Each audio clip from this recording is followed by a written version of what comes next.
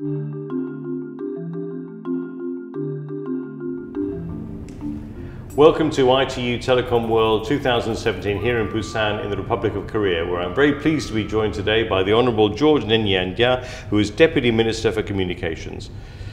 Mr. Andah, thank you very much for being with us in the studio today. Thank you. Thanks for having us here. Ghana is privileged and we are honoured and humbled to be given this opportunity to engage with you. Well, we're very pleased indeed to have you here. Now, the theme for this year's event has been Smart Digital Transformation. What does it mean in Ghana? Well, in Ghana, we say is digitime.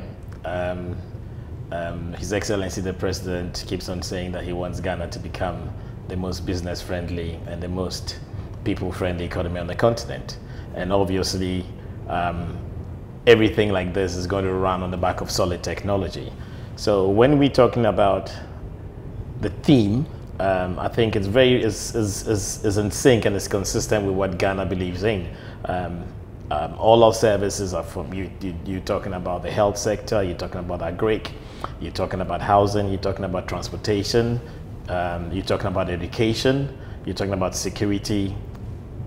The backbone that all these services are going to run on in future is technology, and I think it's just apt that the theme fits into what Ghana is doing. So once we're saying it's GD time, it's GD time in Ghana. We're looking at the national ID system. We're looking at the housing address system. We're looking at paperless offices. We're looking at e-government services. And it's interesting that at the port, just 1 week after we had introduced paperless transactions, our revenue increased by 56% year on year.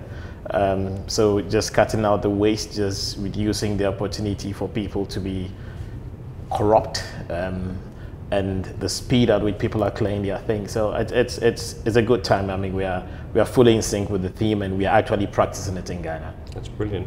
And what do you think are the major challenges and opportunities over the next 5 years, let's say, in terms of the digital technologies? I mean, there are a number of challenges that I envisage. I mean, one would be people resisting change. People used to doing things in a different way, and now having to use technology, and they feel like it's a bit difficult for them to change their old habits. But I mean, that is normal. We have to keep on engaging them.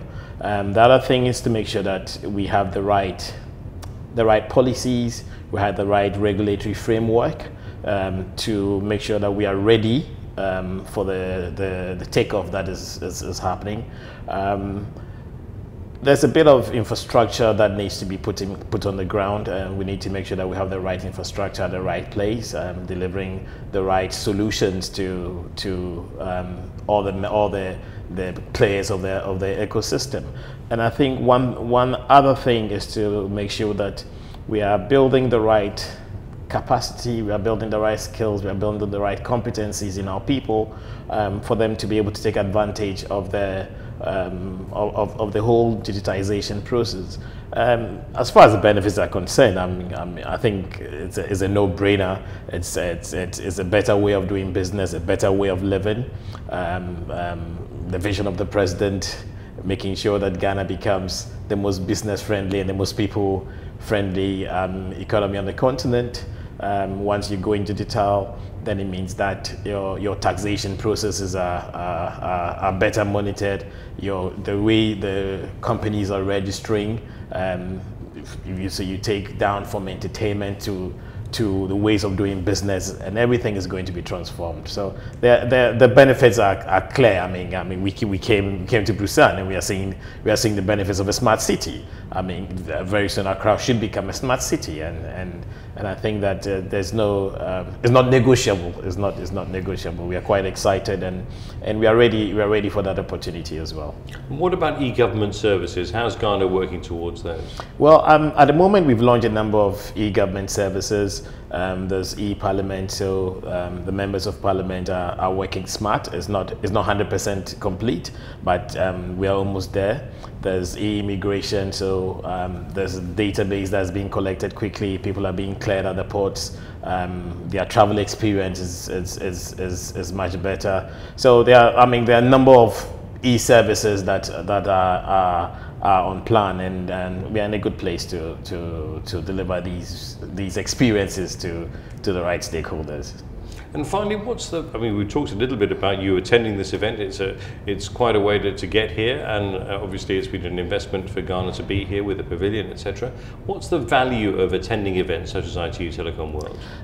I think there are a number of benefits. The first one, of course, is a networking opportunity, making sure that we are in line with the new technologies that are being discussed, making sure that we are connected to the right organizations, the right people. We brought some SMEs over, making sure that they also have an opportunity to engage with other exhibitors, making sure that they can engage with other potential businesses. And I think for me, the other thing was to try and get into the right way of doing things. You learn from the countries that have taken the step forward, and we want to leapfrog these things. So there's an opportunity to ask the right questions and to set up the right meetings, and of course, as far as Ghana is concerned, we are putting ourselves up for renomination on the Executive Council, and it is a great opportunity for us to show the rest of our colleagues what we are capable of doing, what we are doing in the country, and the reason why they should give us another opportunity to serve on the council. Well, it certainly sounds like you're doing great things. Deputy Minister George Nenyi, Andah, thank you very much indeed for being with us. Thanks for the opportunity, and take care of yourself too. Thank you. Yeah, right.